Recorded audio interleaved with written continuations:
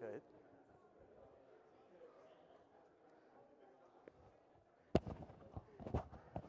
We came really recently to 11, so it's...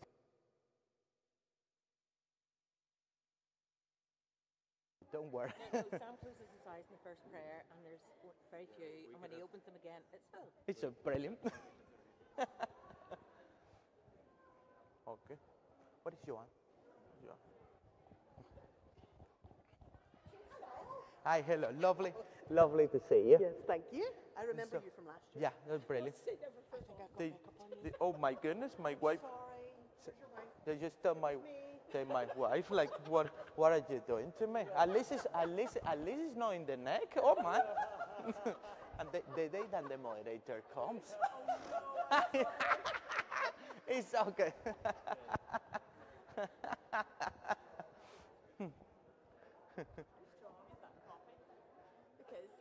Oh no, it's like it's 12. You just like you have. This all goes wrong. If you have that with a Cuban cigar, you are completely off your head. I don't think that's gonna happen.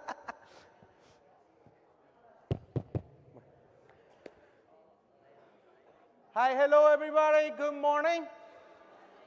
Good morning. It's wonderful to be all together. Have the opportunity of worshiping the Lord all together. We are today celebrating the wonderful visit of the moderator Sam and his wife Karen with us. And we thought for a long time that this is the most important thing happening on the 1st of October, like the visit of the moderator. But then one of my elders came on Friday and said, actually there is something on top of that. Today is Coffee International Day too. And so I am from Cuba, so I think that top up the visit, the coffee thing. So, no, we are delighted to have you both here. It's a blessing for us. And to celebrate, be aware we have Cuban coffee, which is number 12. And so hopefully you are going to enjoy it today. Deborah is already feeling the effects of the coffee. And so if something goes wrong today, it's the coffee fault. So it's all good. We are delighted to be here. There is a couple of announcements that I want to make you aware of. It's October, and so Make Week is back on, not this Wednesday, but the following Wednesday, 2nd and 4th Wednesday. We are going to be back in Make Week. Remember, we are going to have the study, and then the following day at 9 a.m., you will have the podcast with whatever we have discussed. We are going to finish our 12 basic doctrines of the Christian faith this year, and so we are all ready to go and preach the gospel. For the teenagers, some of you have been asking me when is YF back, and you have been claiming for unfair monopoly and to pair unfair monopoly. And so today we are going to meet in the McKee Hall for some board games and a banter all together.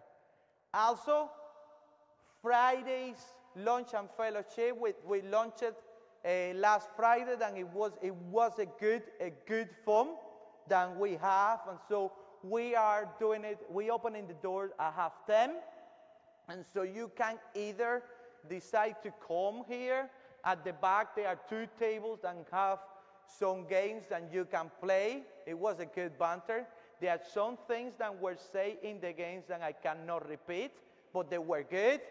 And then there is the pool table and the football and everything. If you want to come, you will not get a better lunch and dessert for £3 in any other side of town or even down south. You don't get that. So what we need is there is a piece of paper at the back with a sign-in sheet, because Norma will need the numbers to know how many people she is cooking for.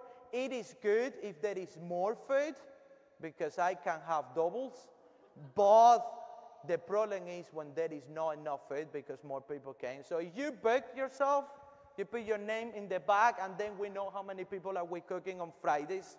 And the difference this time is, if you are a lad, you can come. If you are a lady, you can come. It's Friday's lunch and fellowship.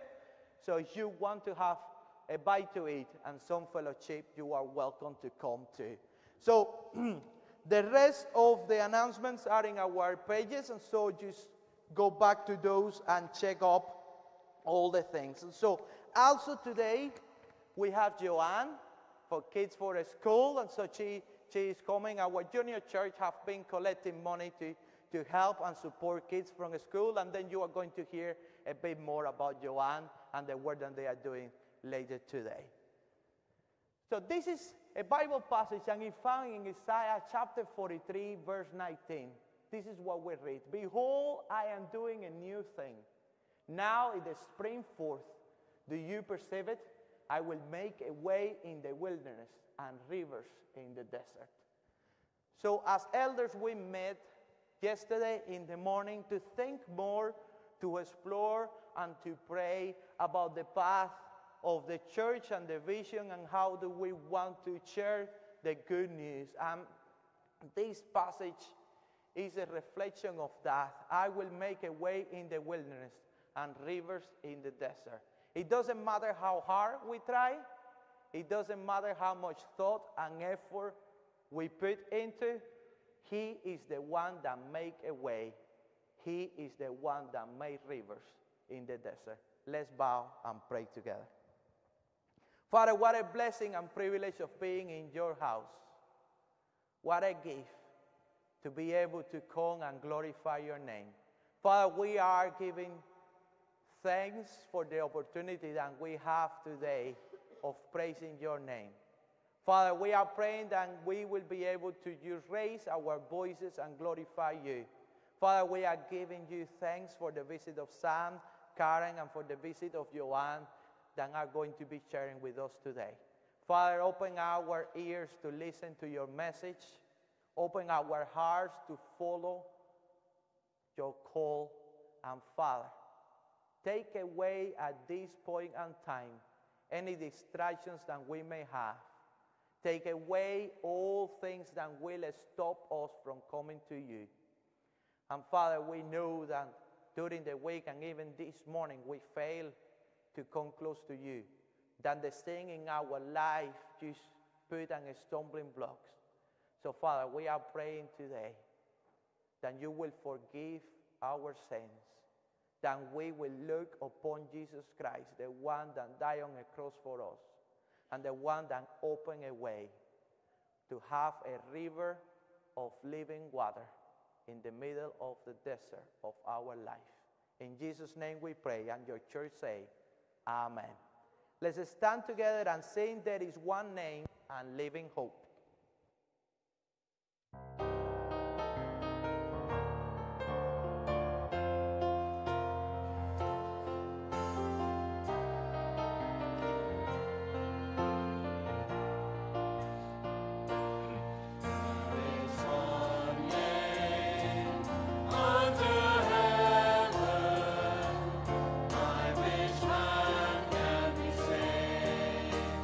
Jesus alone, only one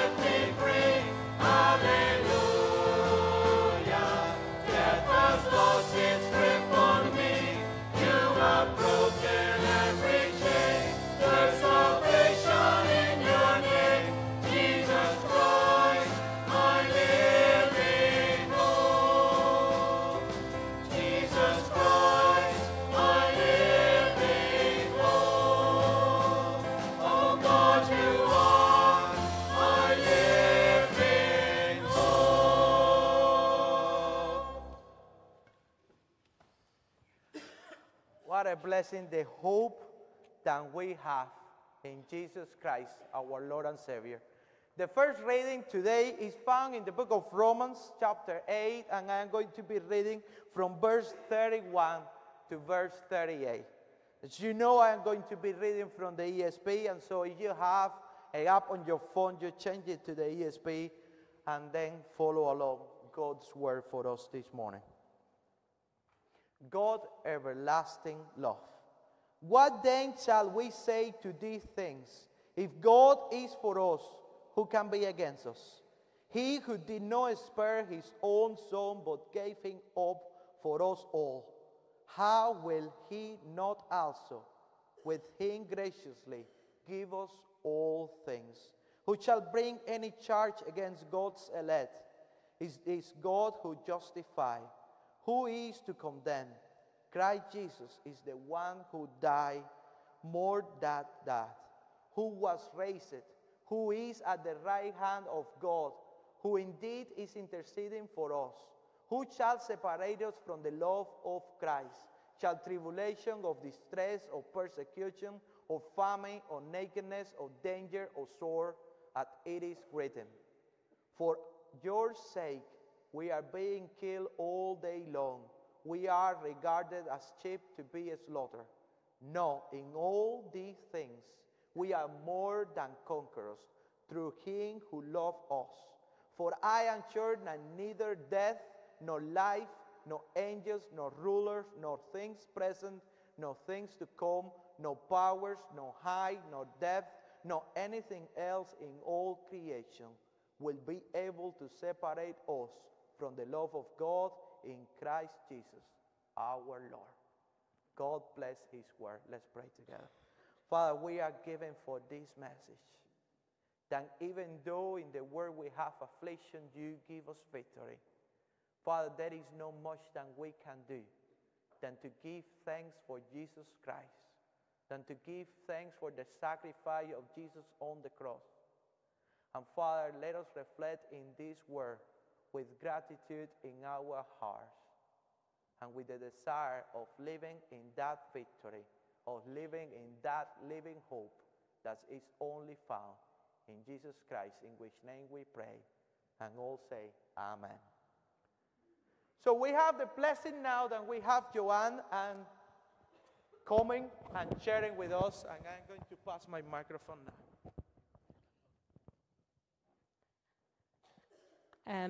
Lynn's away this weekend, so unfortunately I've been delegated this task, but it's a nice task, I have to say.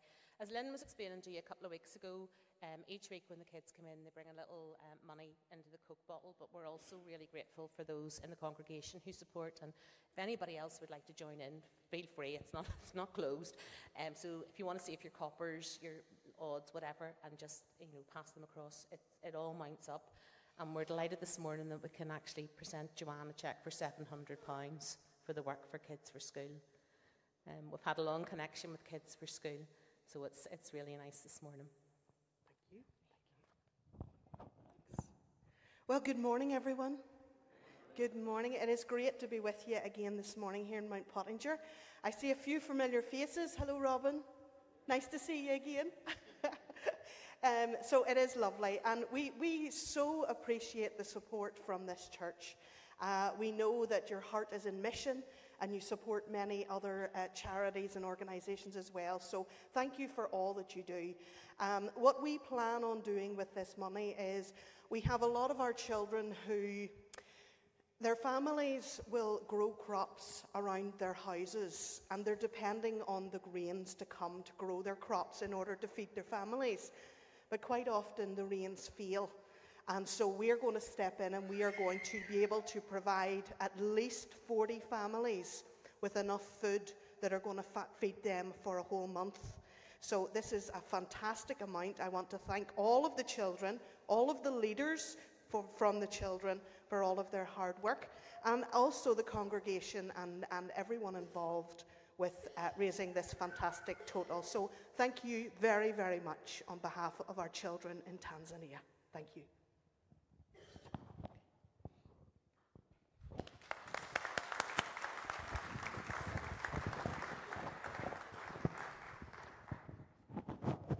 So boys and girls, you are going to be going to junior church and learning more and spending some wonderful time with Joanne.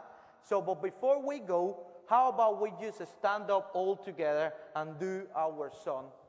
Look at that. I have the people of the worship team doing song exercise today. So we are going to sing every second, every minute. Let's stand up and let's show off the moderator our good move in East Belfast. So if you want, we have a couple of people that are really wonderful dancers in there. We have Hill there.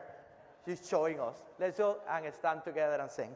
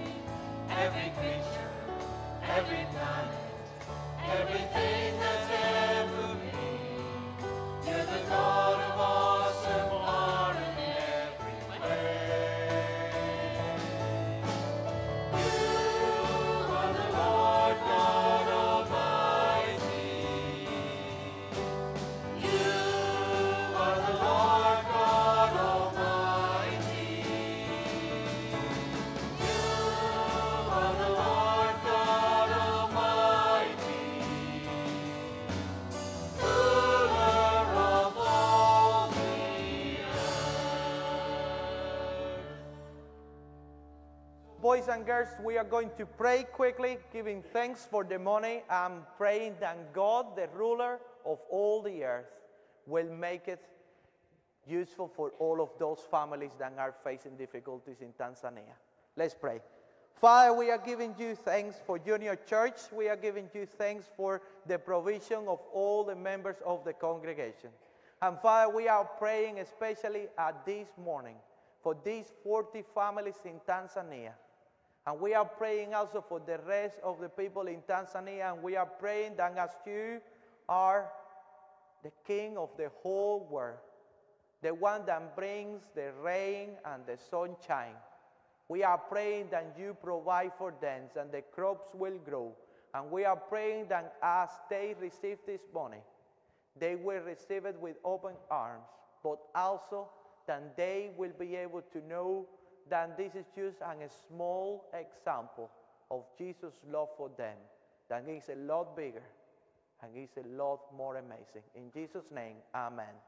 Okay, boys and girls, you can go to Junior Church and continue learning more about Jesus.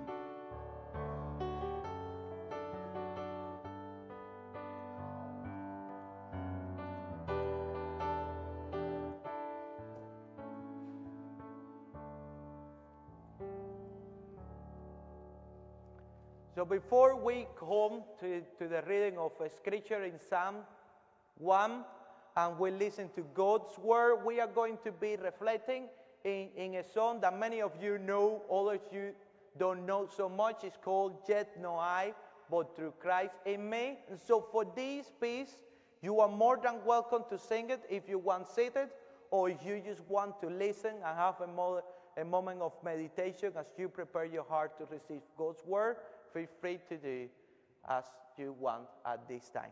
Let's listen to this word.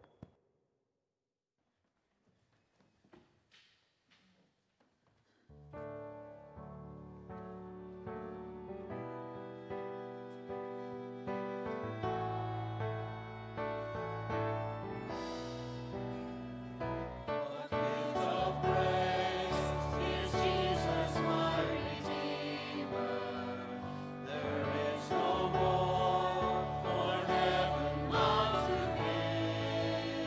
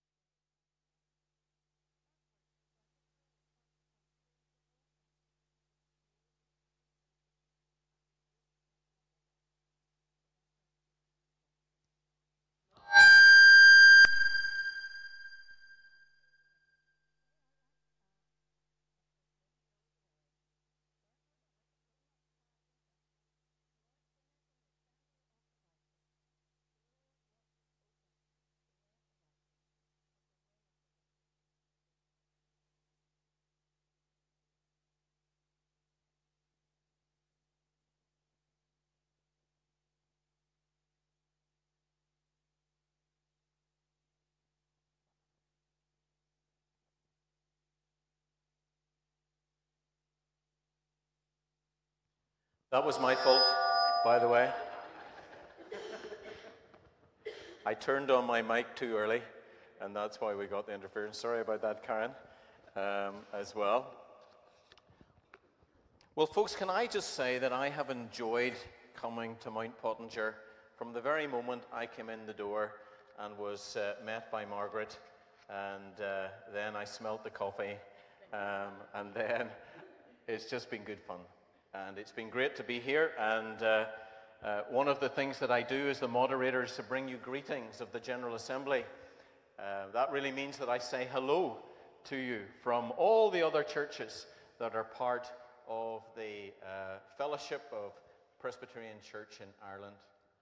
So from the folks in the Republic of Ireland, from the folks in the Presbytery of East Belfast, of course, and of course all through Northern Ireland as well, we say you are important and you are part of a church that we love, and we love you as part of that church as well. So I do bring you those greetings, and they're sincere, and I want you to know that we value you, and we value your minister. It's great, Taggle, to meet you for the first time. I have met Holly, by the way, when she was working for Friends International and was down in Dublin, and I was able to meet her then, and looking forward to meeting her again today at some stage. So, yes, I'm wearing a white shirt. I thought I'd better blend in with the minister here. So that was good as well. If you have your Bibles here, do open them at Psalm 1. And we'll look at this together. The other thing I should say, by the way, I was very encouraged by reading all the stuff of your church here. And if you look over there, you'll see that one of your ministers came from Ballycastle. Okay, I assume that's Ballycastle, County Antrim. That's my hometown. And actually, there are Macackans still in the town and in the Presbyterian Church as well. So I'd love to do some more research in that as well. So the minister from Ballycastle. So you've got another Ballycastle man in your church this morning. I'm very proud of that. So let's look at God's Word together. Folks, I have lived in the Republic of Ireland for over 25 years. I lived in Tipperary, the county of Tipperary. That was in Clonmel, which is the county town. I was ordained on All-Ireland Final Hurling Sunday, or weekend actually, and Tipperary were in the final, and their colours are blue and gold, and the whole town was bedecked in blue and gold. But it wasn't for me, it was for the hurling team, who lost, by the way, to Clare. And I also have worked in Fermoy, which is in County Cork, in North Cork, in a small town there. I was the first minister in 37 years that was there, and the place was really derelict when we first arrived. And I'm now working in Dublin, in the city centre, a bit like yourselves here in Southside Dublin. But what I've discovered is that the church is under pressure. Because of the church is under pressure, because society has kind of turned against us, and we're being squeezed. And so I've taken, as it were, my theme this year is confident in Christ, as you see on the screen. I want to talk about that theme. And I could rehearse all the things that have happened in the Republic of Ireland, but I'll leave that at the moment, because I think just to say that it is hard to be a Christian.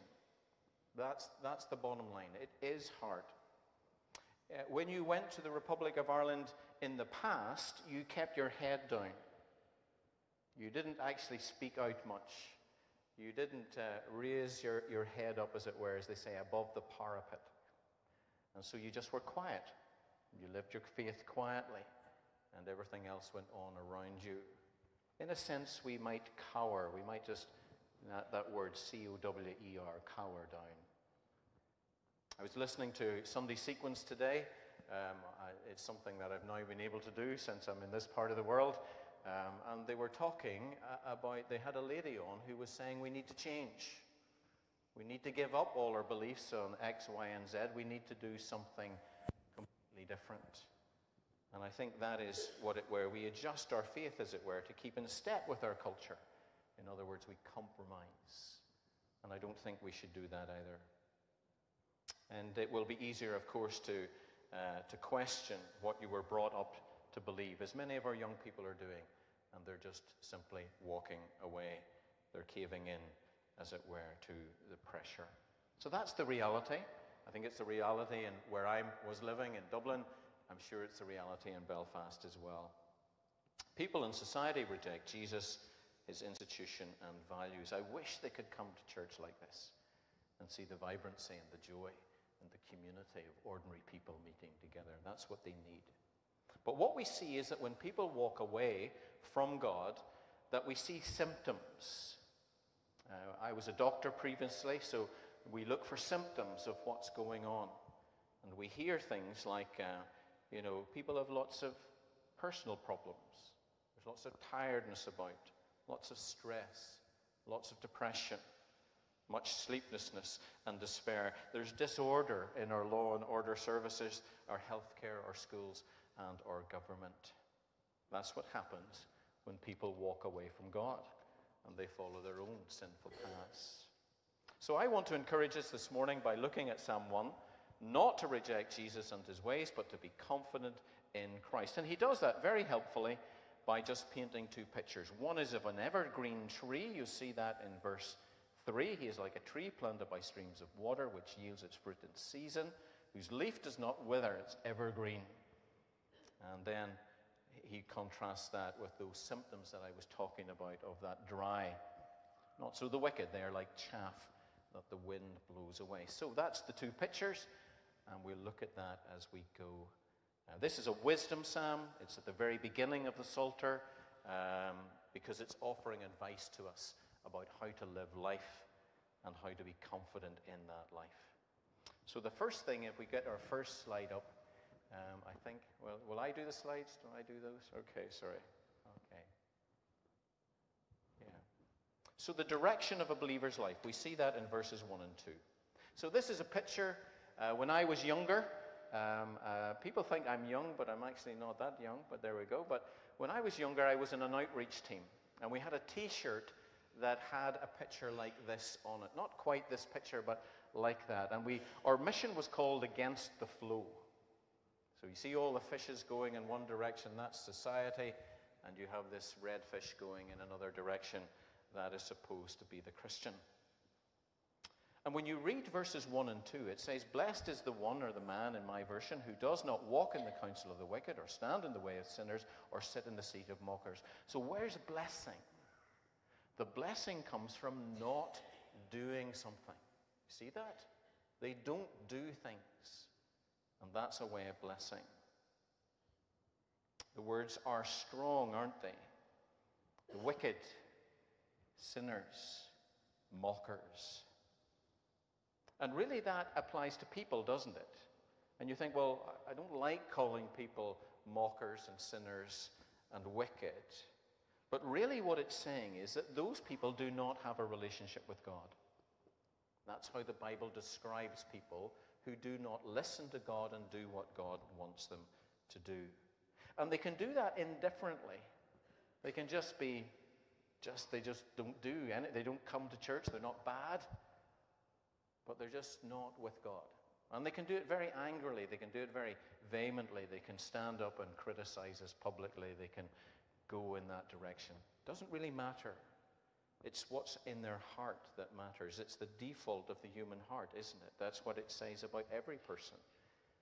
Every heart is wicked. We know that because we know our own ways. We were like that. Our thoughts are not his ways. We don't do what he wanted to do. That was the way that we lived our lives until we met him as our Lord and Savior. And also because of that ongoing presence of sin, we struggle, don't we, to go against the flow. So that's what we did until we met Jesus. We go this way, and that's important to see that. So the direction is important. We see that in our young people. And again, this is how you need to work this out. Because what happens is that our young people are being bombarded, aren't they, on their phones? And they're on the internet they're getting counsel, they're getting advice, they're getting people telling them how they should be living their lives. And much of it they will have to reject if they want to follow Jesus. And it's important, isn't it? And what I think is more important for you as a church and for me as a church minister is that we recognize how difficult it is for them. And so that rather than criticize them, we have to get alongside them. We have to, as it were, we have to stand with them, sit with them, walk with them. One of the big issues that we faced in Dublin, because one of our boys in particular, was very good at sport and was playing it at such a high level, was the culture of alcohol. And what those young boys did, even as 16-year-olds, 17-year-olds, as 18-year-olds, after the matches or the cups that they won, was that they basically got drunk. But you can't just say, no, that's wrong. We're going to have to walk with them, sit with them, talk to them, and try and convince them about the reality, of course, about Jesus, first of all, and about how we are to live in that situation. Identity is another big one. We need to start thinking about how we talk to our young people about that. And just giving them a verse is not going to work these days. We're going to have to get alongside them and walk in that situation. Work, again, was another situation that is becoming increasingly difficult in the city, isn't it? Where we've been told by the human resources people, as they say in our part of the world, HR, that is where, this is what you're to do. This is how you're to live, particularly personal pronouns and things like that. Climate and environment. I was at the ploughing match in the Republic of Ireland, and the folks from the Irish Farmers Association were talking to me about nitrates and pollution, and we've seen it in Loch Ness, haven't we? The green algae. So how are we to walk with people at work? How are we to walk with our farmers? How are we to walk with people who are having to deal with these issues? Again, it's going to take time. They need to know God's law. They need to understand what it is, and we need to support them within the church. That is what's happening here. And the direction is important, isn't it? That's what that picture is saying. That the direction is to not go in the direction of the world. And blessing comes when we know the counsel of the Lord and we walk in it, and we're going to need each other to help us to do that. So that is my first point. I should have moved on. I'm not very good at these things. The direction of the believer's life, and the Word of God is needed in that. So the second thing then is the delight in a personal God, of a believer's life in a personal God. I don't know if like me, I'm trying to get you a picture here. Sorry, I'll keep forward. That works better if I do that. Has anybody got one of these Echo Dots? Have anybody got an Alexa? You got one of those? When I first got my Alexa, I used to say, please. Isn't that interesting? I used to say, well, for me it was RTE. I used to say, can I have RTE Radio 1, please? And then I thought, no, that's not quite right. Alexa is to me, it's a girl's name, but she's not a person in that way, is she? She's an it. But if you look in your Bibles there, in verse 2, his delight is in the law of the Lord, and Lord is in capital letters, L-O-R-D. That's because it's a translation of God's name, Yahweh. And I've told this story before, but I don't know who taught you Hebrew, Tagley, if you ever did Hebrew, maybe you didn't, but for me it was Professor MacIver, and I did a homework for him, and I got that homework back on a page. I usually was quite good at school, but this had red lines everywhere. Everywhere it had red lines, and in the margins and everywhere, and then there was a bit at the bottom. So I read that, and it basically had told me that I had spelt the name of the Lord wrongly. So the three, the Hebrew letters, there's little bits in below, and I got them all mixed up. And Professor MacIver, in his dry wit, had said, the Lord likes to have his name spelt correctly. Because he's personal. Because he's real. Because we relate to him as we do to he is a personal God. So how do you not follow the way of those who are not God's people? we do that by recognizing the personhood of God. We see God as good. We see God as personal. We see God as loving. We see God as wise. We see God as powerful. And we say, I am related to that God through faith in Jesus Christ. And so we counteract the pressure of peers by a deep love for God in Jesus Christ, by a relationship that actively seeks to know and follow what pleases him. And only one man, of course, did that perfectly. That was Jesus Christ. He rose early to read the scriptures. He spent time praying. He spoke boldly. He was not worldly at all. He was loved. He loved people. He gave himself to him, and his life was the most attractive life that was ever lived. And folks, we need to say no to the lies of Satan that says to our young people and to us that if we follow Jesus, it's the most boring life in the world. And I hope this church and your pastor will disprove that to you, and that you will know that for yourself as well. Because the direction of blessing and confidence is always towards God. It means walking in the counsel of God, standing and sitting with the righteous and those who love him in his word. That's the church. That's where it comes from. And that's what we've got to do if we're going to stand up against the world and where it's taking us.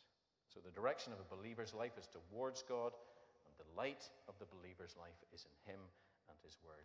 And if we do that, it will inevitably mean that we swim against the world. And then we see in the next section the description of the believer's life in verses 3 and 4.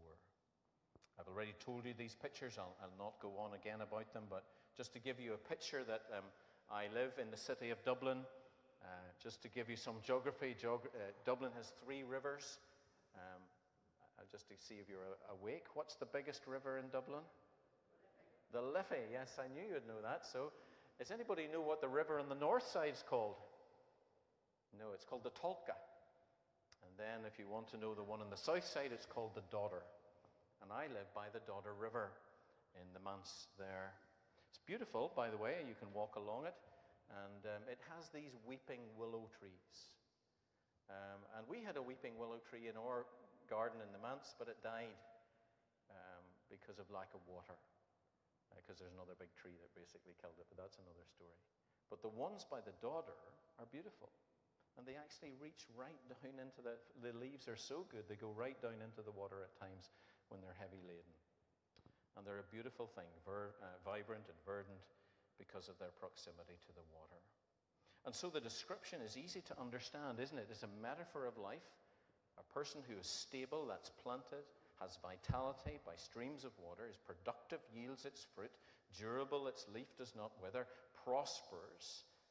And that's an idea of a flourishing life, isn't it? That's what's promised here, is a flourishing life. And those Psalms, of course, find their fulfillment, as I've said, in the person of the Lord Jesus Christ. So it's not about material prosperity. Jesus had no house, no riches, and yet the value of his life and his ministry are incalculable because of the character that he had, because of his closeness to his Father and to the Word of God. And so this picture in verse 3 is great, and it's connected to a series of promises. And the series of promises for life and relationship with God are staggering. The life pictured is not as the world says, negative, boring, and wasted. It's a life that's fruitful, long-lasting, and prosperous. And folks, that's not just about conversion. That's what I think I want to try and get across as well.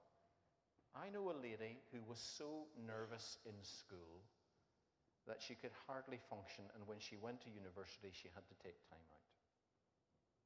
But she discovered the gospel, and she discovered that God could change her heart through the application of the gospel. And so her anxiety was replaced by a confidence in Christ. And today she writes and she speaks in public on this whole topic. I know of a lady called Joan who came to our church in a wheelchair. She used to belong to another church, but because we're city centre, she got worse because she had polio and she couldn't actually walk any longer. But not only that, she was losing her ability to hold her head up. And therefore she was going to You know, her breathing was getting labored and things like that. I have never met a person with great joy who just zipped along in her little wheelchair and came into church, practically skid parking it into the back seat. And she went swimming 2 or 3 times a week in her wheelchair, took the bus. And I can tell you a really good story about that, because she had the Lord in her heart. She knew where she was going, and she knew what she was doing. I've seen alcoholics in my job who've been addicted, and you look at their life and they're wrecked, aren't they? Their skin is not good, their liver is not as good as it should be, the quality of their muscle tone is not as good as it should be, but they have a joy and a hope and a patience because of this, because of the gospel. That's the reality of what God wants to do in his life. And to highlight that, he does talk about the wicked, doesn't he? That's the contrast there of little substance. They get blown away and forgotten. That's not what we want. And so the picture of turning away from the influence of sinners and turning to the light of the instruction of God is an everlasting and fruitful tree planted by a constant stream of fresh water.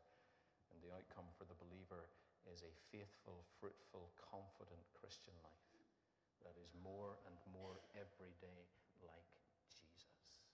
It's possible. That's the reality. And of course, one day we will be made like him in perfection. And then we see, lastly, just this idea, well, there's the 2 pictures, sorry, the destiny of a believer's life in verses 5 to 6. It did strike me afresh, didn't it, in the original picture, that if this fish is going here, then it ends up somewhere differently. And the other fish are going in another way, they end up in a different location. That is a sober conclusion about the life of the unbeliever. And that's what verses 5 and 6 do. It says, the wicked will not stand in judgment. When Jesus returns, when they die and face him, they will not be able to stand because they're not trusting in him, regardless of what their life was like. And you can go on, they will not be able to sit in the assembly of righteous. They won't be in heaven.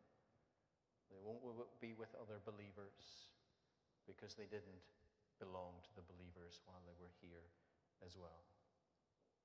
Jesus is very clear that he will come back and judge each person, and the only way to stand in judgment is with the righteousness of Christ. There will be no communion with believers. They will not be admitted. There is no hope for them. And yet the destiny of the believer is different, isn't it? That's the hope that sustains us. The gospel tells us that the wages of sin is death.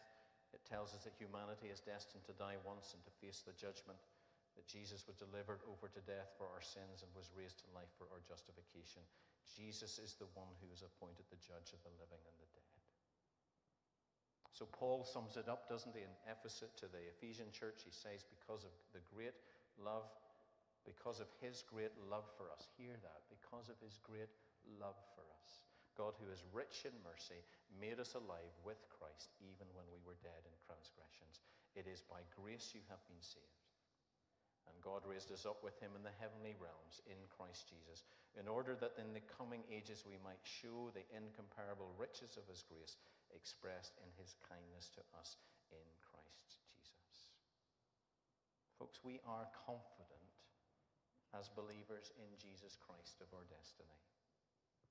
We are confident that we will stand at the judgment because of Jesus. We are confident that we will sit in the assembly of the righteous because of the righteousness of Christ. And we are confident that we will not perish because the gift of God is eternal life in Christ Jesus our Lord. That is what I hope my message to the church will be. It's an important song. It is a vital song of life. It teaches us that life lived in relationship with God is about blessing and flourishing. And such a life begins with an acceptance of the gospel, and it continues in a daily delighting in God, listening to his instruction and following his ways. So let me encourage you to do that, to travel in that direction, in this church and in this community, in that confidence of life. And just to very lastly finish, you see at the end there it says, for the Lord watches over the way of the righteous. I like to get this in almost every sermon I preach, that I'm a Manchester City fan. Now, up to this point, it has worked, this illustration, but of course we got beat by Newcastle yesterday. No, not Newcastle, sorry, Wolves yesterday, 2-1. But one of the reasons that we're good is because we probably have the best coach in the world, Pep Guardiola. And I want to say to you folks that you have the best coach in the world, in God, in Jesus Christ, the Holy Spirit. It's fascinating to think about it like that He is with you, He cares about you, He talks to you, He is your presence. And that is that life lived in relationship with God. It is blessed because the Lord watches over you. You will not flounder. You will flourish. We can be confident of that. Let's pray.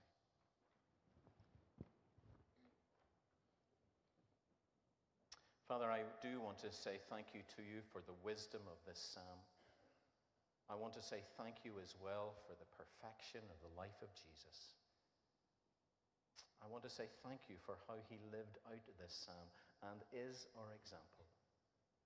And I pray that we, though squeezed by the world and squeezed by the pressure of the temptations of our sinful nature, that we will hold to Jesus. And that, Father, that we will know him more and more each day and trust him.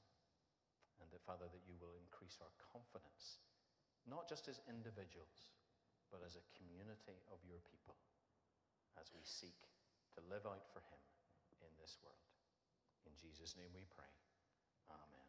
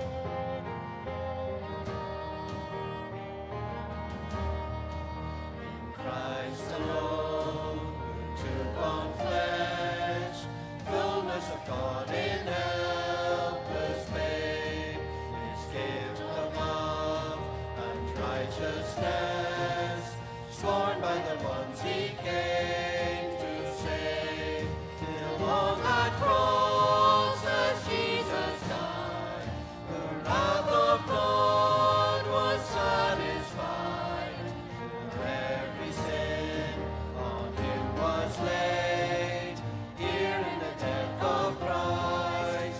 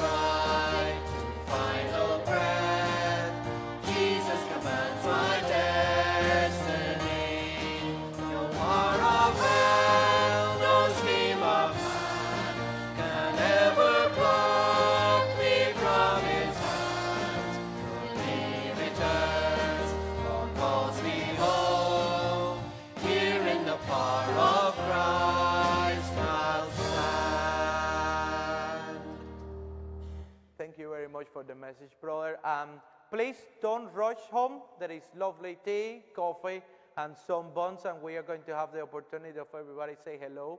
And maybe if Karen allows, you can give a hug to the moderator too, maybe. Grace, love, and fellowship that can only be found in Jesus Christ, God the Father, and the Holy Spirit be with you today and forevermore. And the whole church say, Amen. Many blessings.